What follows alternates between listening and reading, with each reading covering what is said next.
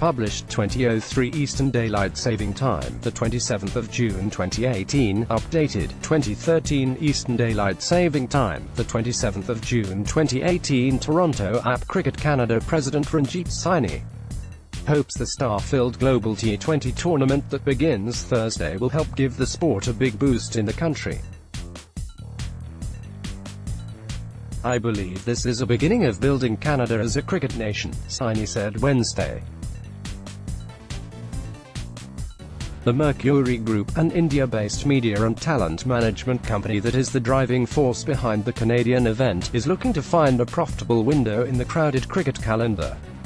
The inaugural six-team tournament in the 2020 format, 20 overs per side, runs through July 15 with 96 cricketers drawn from around the globe and across Canada.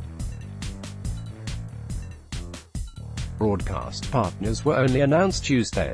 "We down the rabbit hole now," said tournament director Jason Harper. "For us there's a market," he added. "There's interest by the international cricket community, there's interest by the players, and there's interest by the fans here.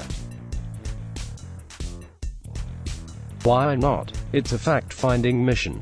We'll see how it goes. It will develop." A diplomatic Saini said he was generally satisfied by the arrangements to date, saying they would improve in time. The Toronto Nationals, Montreal Tigers, Winnipeg Hawks, Edmonton Royals and Vancouver Knights join a Cricket West Indies B team at the tournament, which will take place at the Maple Leaf Cricket Club north of Toronto in King City. West Indies, Darren Sammy, Toronto, Chris Gale, Vancouver, and Dwayne Bravo, Winnipeg, Sri Lanka's Lasith Malinga, Montreal, and Pakistan's Shahid Afridi, Edmonton, offer star power as team captains. Former Australia captain Steve Smith, Toronto, and vice-captain David Warner, Winnipeg, returned to action after a ball tampering scandal in South Africa that earned them one-year bans from Cricket Australia, although they are allowed to play club cricket overseas. Each of the 5 domestic teams features 4 Canadians. The number of Canadians is expected to rise in future years, with Mercury helping with the training and development of local talent. A normal 2020 match lasts between 3 and 3.5 hours, about the same time as a baseball game, but there's a lot more happening during the T20 game, Harper says. "It's vibrant, it's loud, it's colorful, it's consistent action," he said.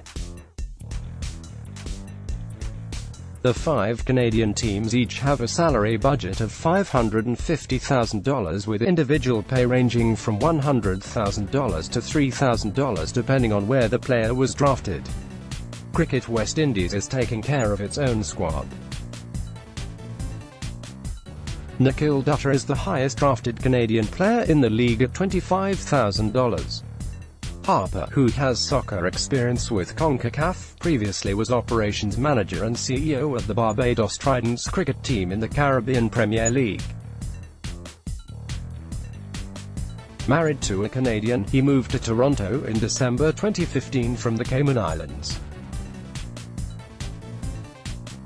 The Canadian teams are coached by Jamaica's Donovan Miller, Vancouver, Trinidad's Phil Simmons, Toronto, Pakistan's Waqar Yunus, Winnipeg, Australia's Tom Moody, Montreal, and Pakistan's Mohammad Akram, Edmonton.